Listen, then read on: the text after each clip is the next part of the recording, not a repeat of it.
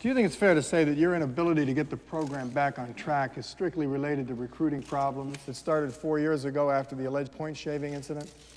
How long are you gonna keep this bullshit up, Ed? Huh? You know goddamn well there was no such incident. There was an alleged incident which you invented.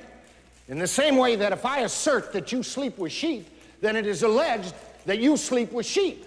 That's out of line, Coach. What do you mean it's out of line? If you can't take the heat, get out of my face, Ed. God damn it, you know nothing like that happened here. Listen, I didn't say that it happened.